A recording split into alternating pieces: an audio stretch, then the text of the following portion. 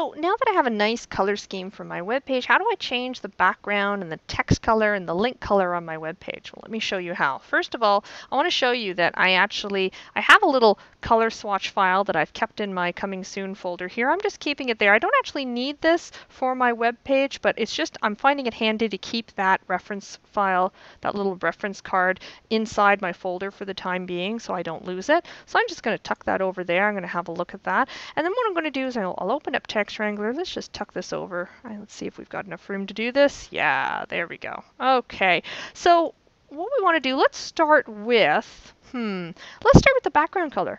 That sounds like a good idea. And if we have a look at what we're aiming for here, when I'm talking about the background color, I'm talking about this big background color right here. And I'm looking for kind of a dark burgundy for that. So let's take a look at our color swatch here. And that looks like it corresponds to probably this color right here, this dark brown or dark burgundy right here. So let's go ahead and do that. I'm going to go to Text Wrangler.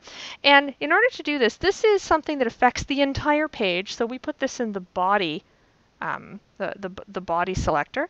And I'm going to, on the next line, I'm going to say background color. We've seen this before when I was giving an example of what attributes and values look like in CSS.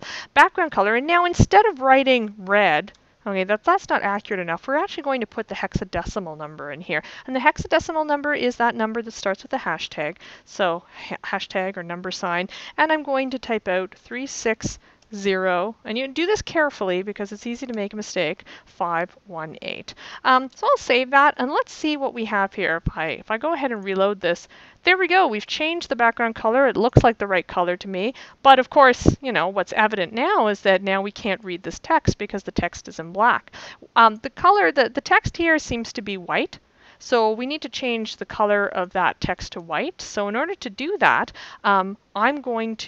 this is something that I want to change on the entire text, the text for the entire body. So this is something I can put in the body tag as well. And this is the interesting thing because you're going to start to have to make decisions as to where you're going to put different attributes. You can put them in various selectors.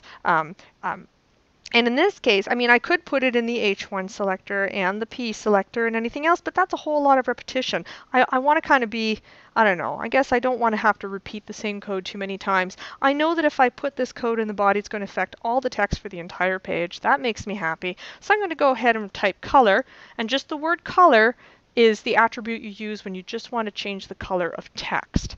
You know, I guess, you know, the gods of CSS might have been doing us, you know, they might have thought they were doing us a favor by having us type less, but I would have preferred that to be called text color. But hey, it's neither here nor there.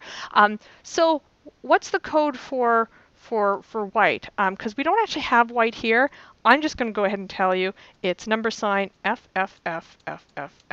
That's the hexadecimal symbol for white.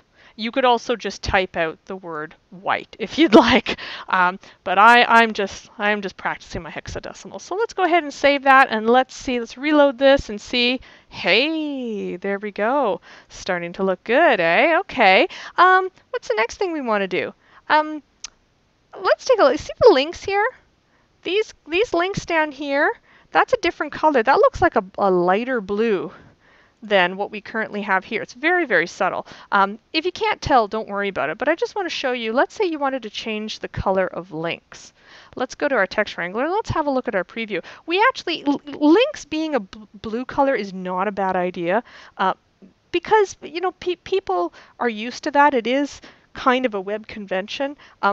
But here's the thing, you don't have to stick with exactly the same shade of blue, do you? And we have a shade of blue in our palette here, so I think it would look really elegant if we just tweak the shade of blue to match our color scheme.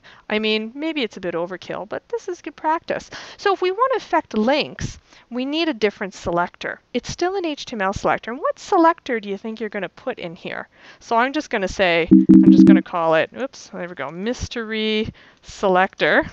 That's not actually the name. We're going to figure out what that is in a second. And we figured that that's just going to be color, and we'll put the hexadecimal code for blue in there, HB7EF0, and I put a semicolon at the end, and I'm just getting that number right there from this right here. And by the way, this is actually not case sensitive, but I like doing everything in lowercase. It just keeps things nice and easy. I don't have to think that way. So EB7EF0, okay, and then don't forget to close your curly bracket. So what is the selector that you're going to put there? Well, the hint is it's an HTML selector, and we want it to affect what? We want it to affect the links. And what's the tag for a link? The tag for a link is just A. You know, all this other stuff, that's not really part of the tag. Well, it's sort of part of the tag. It's really just the attribute value pair. We don't worry about that. We just care about A. So whenever you want to affect links in CSS, you just type A, and that indicates that the HTML A selector, okay, just will affect anything that is within those A tags right there. And let me prove it to you. I'm going to hit save, and I'm going to go back to Google Chrome. I'm going to reload. Now keep a close eye on the links. It's going to be a subtle change, but you'll notice it. There we go. See how it just brightens it up? And now it's coming together. It's actually starting to look, oh, that's still not there yet, but it's starting to look like a web page.